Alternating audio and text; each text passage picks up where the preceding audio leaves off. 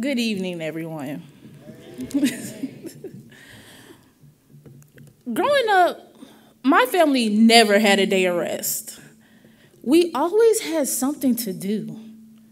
Some softball practice to go to, dance class to attend, and a church event to volunteer at. When I say we, it's not me, my mom, my dad, and my brother. It's my aunts, my uncles, my aunties, and my best friend. We needed a Cadillac Escalade to fit us all in. But before we drove off the parking lot, everyone would take turns to pray. Pray for safe travels to our destination. Pray for gained knowledge. Pray for thought-provoking questions. And that whatever we do will be done in excellence. This was a way to unify the family while going our separate ways. Even when we were separated, we knew we would come back together again. This foundation was built from my community and made me want to pursue my fullest potential as a young adult. It made me want to take initiative, make my family proud, and set the tone for the next generation. My parents were big on education. They attended college but didn't finish. They had to get jobs and help out the family. So for my brother and I, it was crucial to complete college. As a first-gen student, I was the trailblazer in my family. It was a lot of pressure, but good pressure, to mold myself, come out better, learn, and excel in college and my career. So I decided to leave. It was my first time ever leaving my home and the community behind. I was the baby. Did you hear me? The baby. The youngest to leave. But in order to learn and to be a strong Black woman, I knew I had to fully leave my community to experience the livelihood of being a young adult and to learn how to navigate through challenges and successes. My first challenge, getting into college. I was interested to go to college, but I didn't know the steps or who to go to. I had the platform, I just needed the mic. And College Bound gave me the mic. And here I am with the mic.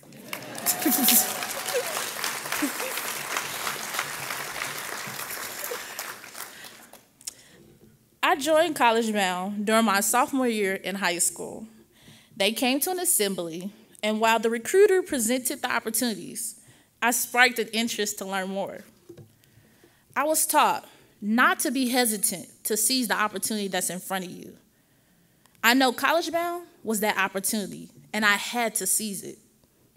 College Bound and my community equipped me with resources and knowledge for how to complete college application, write a resume, a personal statement, and get all the documents and paperwork ready. One piece of paper, I remember like it was just yesterday. I got a letter stating that we were going camping, and it was mandatory. I'm like, mandatory? I have never been camping, ever. My mom got me a prescription for Zyrtec, and I was trying to convince my doctor to excuse me for being allergic to outside. It didn't work. So camping with College Bound, I went. They took our cell phones and our watches. I have never been out the city, so it was eye-opening. I did kayaking, and I didn't know how to swim. But I did it. I was afraid, but I got on that little boat in the front, and I paddled relentlessly. From camping, I learned how to build community and be present. This was a top priority that led me to SEMO. One day, while talking to Scott, the former ED, I expressed my interest in schools that I was looking at. I told him that I wanted to find a college that had resources just like College Bound. Scott got really excited, like Scott does. And he mentioned SEMO, had a partnership with College Bound through TRIO. TRIO is a program that helps students navigate through college and careers. Having that connection felt impactful because I would still have a community, and going to SEMO would be a smooth transition. And it was, until one day in dance class. My professor called me out in front of my peers for not having neat hair. What is neat hair? I was the only person of color, and I immediately felt disturbed. After class, I scheduled a meeting with her and my TRIO advisor to discuss the matter. She listened. I was proud of myself for addressing what I know now is microaggression.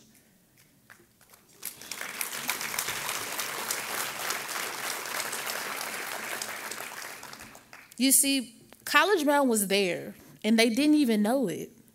They were the ones who introduced me to TRIO, and having that kind of support was important. I learned that an uneasy situation could bring strength, even with fear and the unknown. And if you thought this was a challenge, there's more. A few months before graduation, my College Bound coach called and asked me about my plans after college.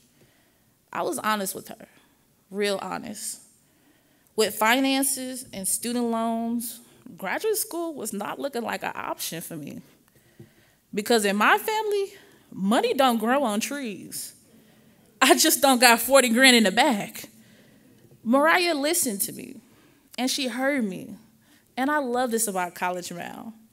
Through listening, she gave me a different perspective. She broke the benefit of graduate school down to my understanding. She gave me a different mindset and let me know that I can do this, that I could go to graduate school. From that meeting, I was inspired to do more. I dived into my schools of interest, and I was moved to apply to Webster University. My pursuit was relentless and intentional. I used my network to get my name in rooms, move from the gate to the yard. With the push from College Bound, I applied to Webster and was accepted in 1 week.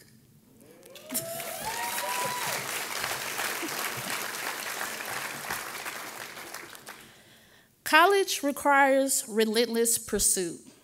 From the time you apply to leaving home, dealing with financial aid, roommates, internships, graduate study, and all the things. You must be relentless. I had to bump my head a couple of times. I did a lot of stuff blindfolded, not knowing I had a whole community to back me up. Students need a safe place to be heard and a community to support them, to catch them when they fall. Family and College Bound is that safe place. I had family support, but not everyone does. College Bound is that community. It's an extended family. And now, I'm a proud alum of that extended family, and for all students just like me. My name is Sheanique Sims, and I'm a 2024 graduate from Southeast Missouri State University with a Bachelor's of Science in Business Administration and Management, and I'm currently interning at Stiefel. Hey, Stiefel.